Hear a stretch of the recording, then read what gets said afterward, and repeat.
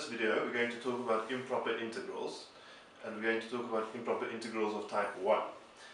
So, what is an improper integral of type 1? Well, we have some function f, which is defined for x bigger than some value a, and then we want to talk about the integral from a to infinity of f of x dx. Okay. So now what does this mean? How do we define this? Because note that this can't be an this can't be a definite integral, right? Because we're not integrating from some number a to some number b. Right? We're sort of integrating over the whole positive x-axis from a onward. Right? So how are we going to define this improper integral? Right? Well, there are two conditions. Firstly, if we take any number t bigger than a, then the integral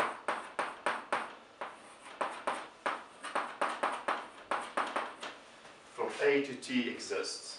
And so no matter where we pick out t bigger than a, then the integral from a to t exists. And now we can think of this integral as this area. Right, the area under the graph y equals f of x from x equals a to x equals t.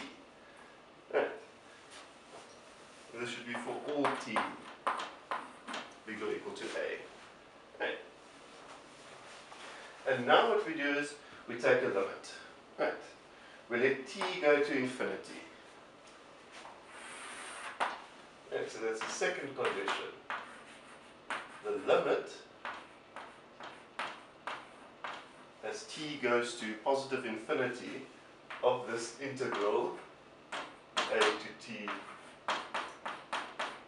f of x dx exists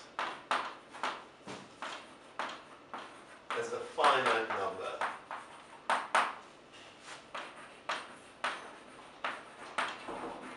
And so that means if you calculate this limit, you get a number like 2 or 5 or minus 10 or pi over 2. Right? You don't get plus or minus infinity. Right?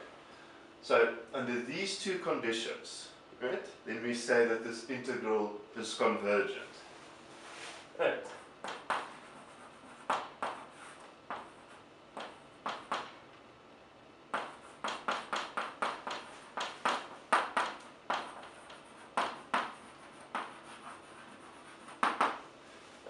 And its value is equal to that limit. Right? So you can think of this graphically, right? If you let t go to plus infinity here in your little picture, right? Then what this limit gives you is sort of the area under the curve from a onwards. Right? And what the fact that this integral is convergent tells you, right, is that this area is finite. Right? So, similarly, right, we can talk about an integral from minus infinity to a. Right? So, for instance,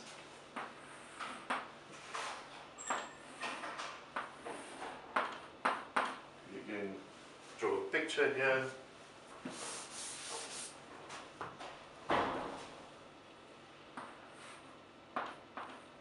Integral minus infinity to a. Right.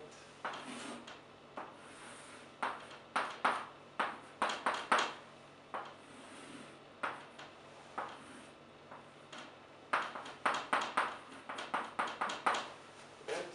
So now again, we're going to take an integral from t to a. Right. So we're going to basically calculate that area. Right.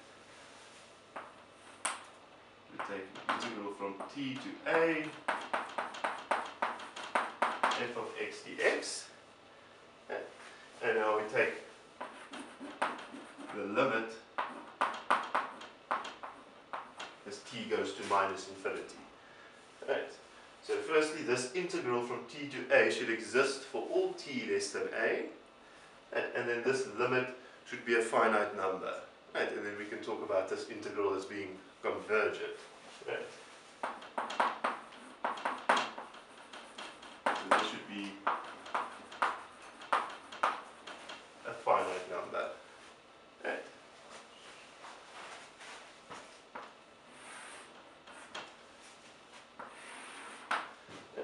And now the last case is when we have an integral from minus infinity to plus infinity. And then let's, for convenience, call this I. Okay. Now we have to be very careful here. Right? We can't just go and write integral, say, from minus t to t, and then in t go to infinity. Right? We have to break that integral up into two pieces. Okay. So we have to say, well, let's look at piece 1. Right? So it's going to be, say, the integral from a to positive infinity. And we have to look at the second piece, integral from minus infinity to a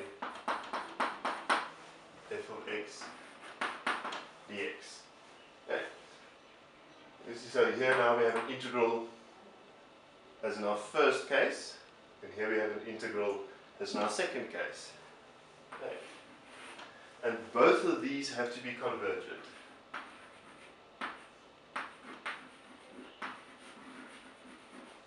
Okay. If both of these are convergent, then your integral I is convergent. Okay. Then I is equal to I1 plus I2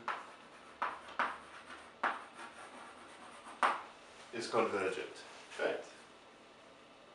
So let's recap. Right. When we have an improper integral from a to infinity of f of x dx, right, then we have to express this as the limit as t goes to infinity of the integral from a to t. And if this limit exists as a finite number, then our integral is convergent. Right. And if we have an integral, right, an improper integral from minus infinity to a, right, then we have to express this integral as a limit as t goes to minus infinity of the integral from t to a. Right. And again, this integral, this limit must exist as a finite number, and then in which case we say that the integral is convergent. Okay. And lastly, if we have an integral from minus infinity to plus infinity, right, we have to split this up into two pieces. Right. One, an integral from a to infinity, and another one, an integral from minus infinity to a. Right. And if both of those integrals are convergent, then your original integral from minus infinity to plus infinity is also convergent. Right. If just one of those integrals is divergent, in other words, not convergent, then the whole integral I is divergent. Right. And note here that it doesn't matter which a you pick. Right. You pick a, which is going to make your calculations easier. Right. So you could pick a equals 1, a equals 2, your answer will be the same at the end of the day. Right. Your calculations may just be a little different. Right. So we'll look at some examples of how to calculate these improper integrals of type 1.